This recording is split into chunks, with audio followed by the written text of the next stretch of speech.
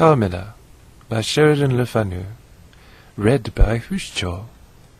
Chapter 5. A Wonderful Likeness.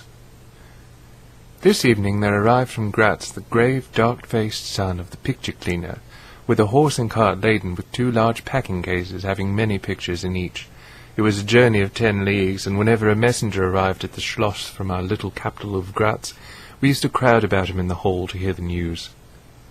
This arrival created in our secluded quarters quite a sensation.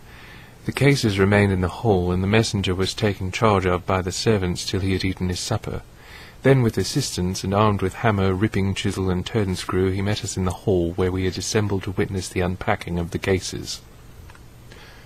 Carmilla sat looking listlessly on, while one after the other the old pictures, nearly all portraits which had undergone the process of renovation, were brought to light.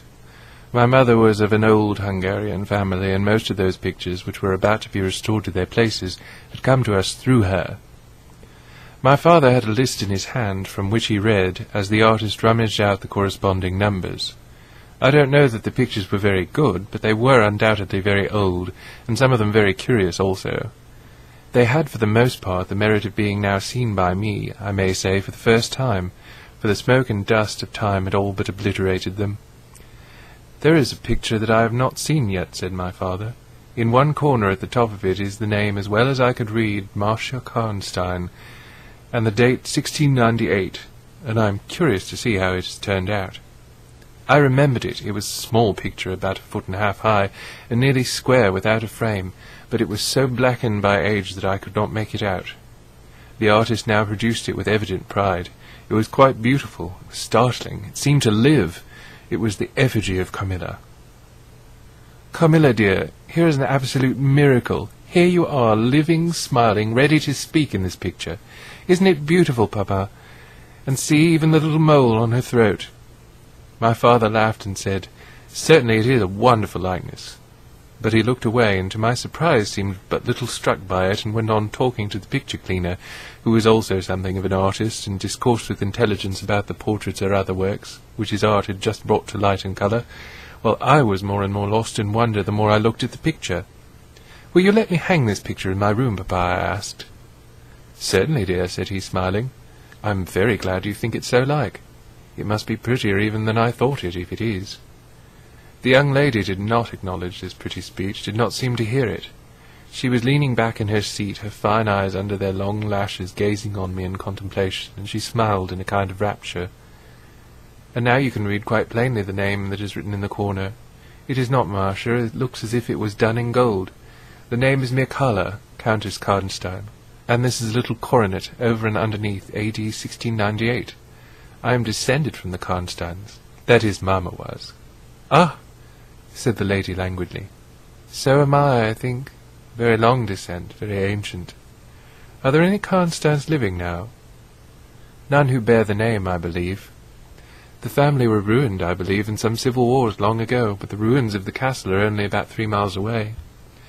"How interesting," she said languidly. "But see what beautiful moonlight." She glanced through the hall door, which stood a little open. "Suppose you take a little ramble around the court? Look down at the road and river?" "It is so like the night you came to us," I said. She sighed, smiling.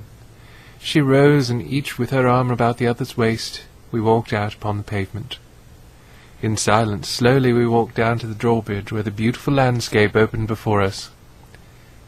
"And so you were thinking of the night I came here," she almost whispered. "Are you glad I came?" "Delighted, dear Carmilla," I answered.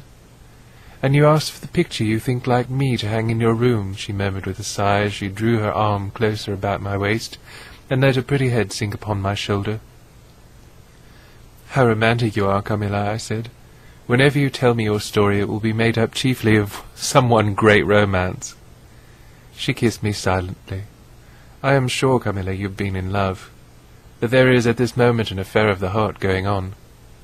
"I have been in love with no one, and never shall," she whispered, "unless it should be with you."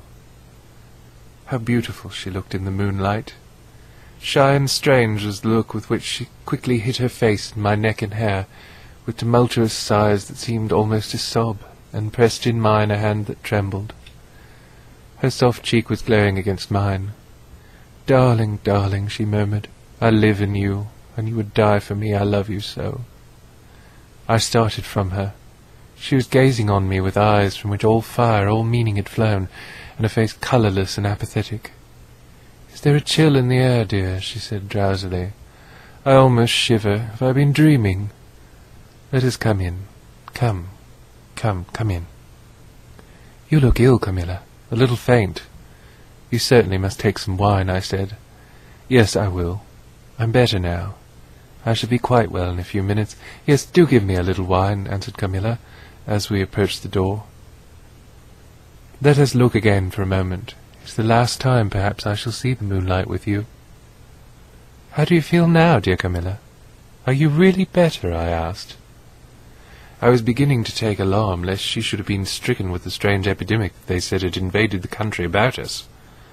"Papa would be grieved beyond measure," I added, "if he thought you were ever so little ill, without immediately letting us know. We have a very skilful doctor near this, the physician who was with Papa today." "I am sure he is. I know how kind you all are, but, dear child, I am quite well again. There is nothing ever wrong with me but a little weakness. People say I am languid, I am incapable of exertion. I can scarcely walk as far as a child of 3 years old, and every now and then this little strength I have falters. I become as you have just seen me. But after all, I am very easily set up again. In a moment I am perfectly myself. See how I have recovered." So indeed she had, and she and I talked a great deal, and very animated she was, and the remainder of that evening passed without any recurrence of what I called her infatuations. I mean her crazy talk and looks, which embarrassed and even frightened me. But there occurred that night an event which gave my thoughts quite a new turn, and seemed to startle even Carmilla's languid nature into momentary energy.